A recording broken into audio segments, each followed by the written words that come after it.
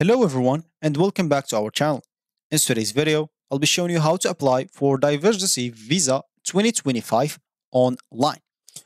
Of course, the Diversity Visa program, also known as the Green Card Lottery, provides an opportunity for individuals from countries with low rate of immigrations to the United States to apply for a chance to obtain a US permanent residence visa. So in this guide, we'll show you how to do so. So let's get started. Before we start with this video, make sure to watch us from now till the end so you have full experience. First, you will have to check eligibility. Before applying, ensure that you met the eligibility criteria for the Diversity Visa program. The US Department of State provides a list of eligible countries and other requirements, so make sure you qualify before proceeding. Then you'll have to access the Electronic Diversity Visa EDV website.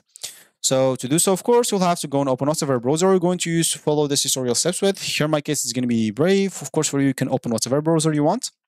Once you open that browser, as you said, we'll have to visit the official websites of the Electronic Diversity Visa. So you can type EDV, or you can type it like Electronic Diversity Visa.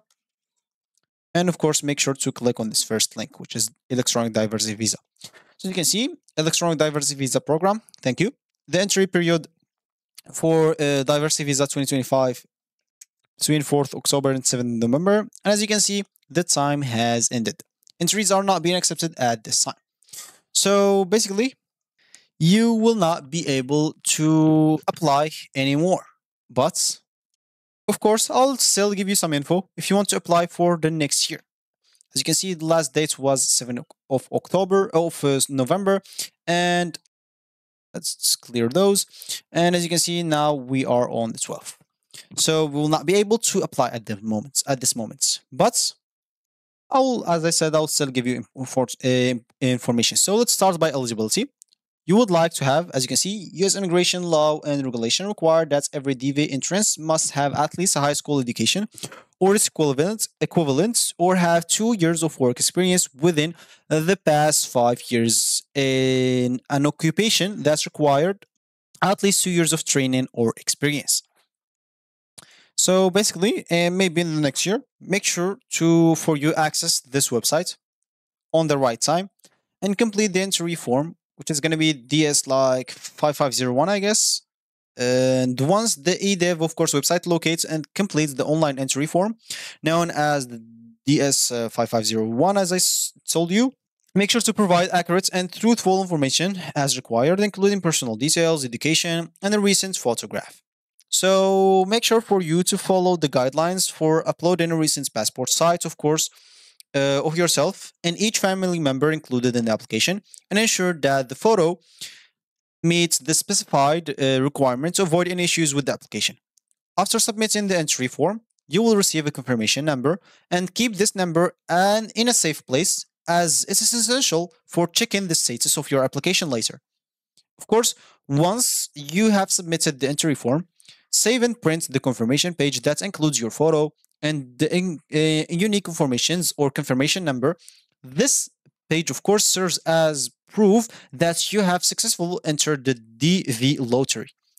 After the designated, of course, period, typically several months, check the status of your entry on the EDV website using your confirmation number, and the US Department of State will announce the results online, and you can check if you have been selected.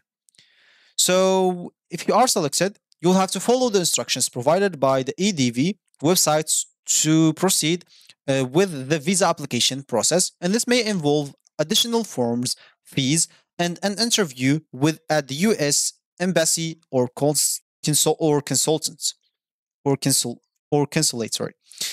And of course, if you already done this and you get accepted, congratulations on compiling the online application for the Diversity Visa 2023 program, 2025 program. Remember to follow all the instructions provided by the US Department of State throughout the process. And we wish you best of luck on this DV lottery. And of course, if you don't get accepted, you can always try in the next year. There's nothing can stop you from trying next year, as an example. So, as an example, if you didn't catch the time the year, you can try next year. If you didn't accept it this year, you can try next year. So, never give up. And as we said, never back down, never what? Never give up. So, don't give up if you want to really get this visa.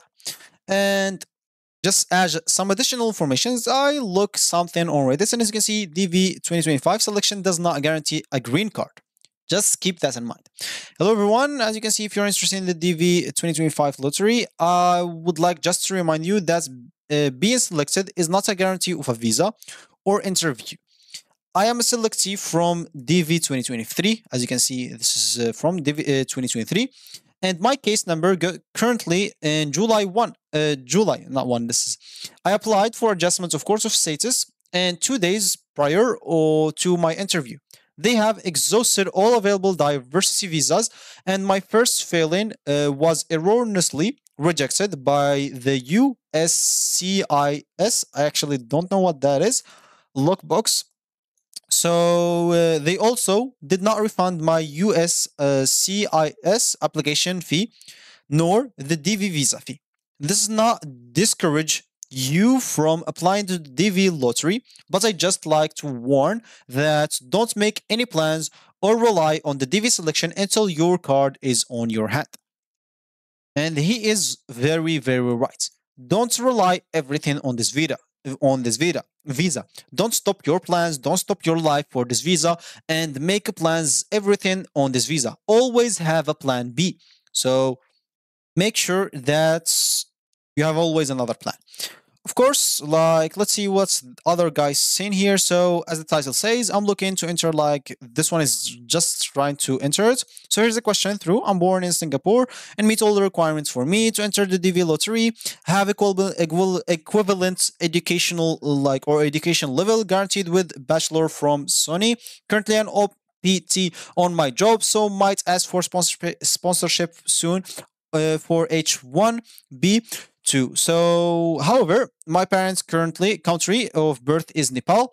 From what I know, Nepal has so much applicants and little get selected, so has fewer probability. I guess historically, Singapore applicants are much lesser and also have way lesser selected applicants. But when I did the overall math, Singapore has high chance of probability of getting selected over Nepal. So, can someone help me get advice into this? So this guy is just asking if he wants to, if he wants to start the application from as a Nepalian or as he's from Nepal or as he's from Singapore. As you can see, I might be wrong and would like some second opinion. So of course, the application depends from wherever you are, because every country has some probabilities. Because like depending on how much people are applying, they give them and how much spaces are they. So just keep that in mind, make some research, and you'll be good to go. So of course, if you like this video, make sure to leave a like down below and subscribe to our channel for more helpful tutorials like this one, and I will see you in the next video.